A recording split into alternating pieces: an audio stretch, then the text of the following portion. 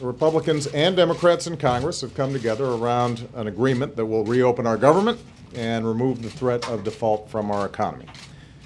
The Senate has now voted to approve this agreement, and Democrats and Republicans in the House still have an important vote to take. But I want to thank the leaders of both parties for getting us to this point. Once this agreement arrives on my desk, I will sign it immediately. We'll begin reopening our government immediately. And we can begin to lift this cloud of uncertainty and unease from our businesses and from the American people. I'll have more to say about this tomorrow, and I've got some thoughts about how we can move forward in the remainder of the year and stay focused on the job at hand. Because there's a lot of work ahead of us, including our need to earn back the trust of the American people that's been lost over the last few weeks. And we can begin to do that by addressing the real issues that they care about. I've said it before, I'll say it again. I'm willing to work with anybody. I am eager to work with anybody, Democrat or Republican, House or Senate members, on any idea that will grow our economy, create new jobs, strengthen the middle class, and get our fiscal house in order for the long term. I've never believed that Democrats have a monopoly on good ideas, and despite the differences over the issue of shutting down our government, I'm convinced that Democrats and Republicans can work together to make progress for America.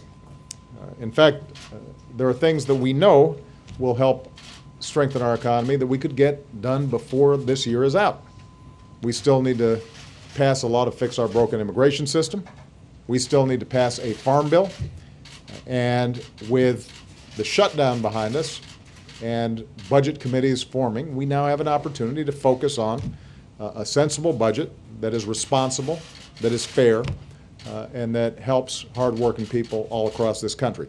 And we could get all these things done even this year if everybody comes together in a spirit of how are we going to move this country forward and put the last 3 weeks behind us. That's what I believe the American people are looking for, not a focus on politics, not a focus on elections, but a focus on the concrete steps that can improve their lives. That's going to be my focus. I'm looking forward to Congress doing the same. But once again, I want to thank the leadership for coming together and getting this done. Hopefully next time it won't be in the 11th hour. One of the things that I said throughout this process is we've got to get out of the habit of governing by crisis.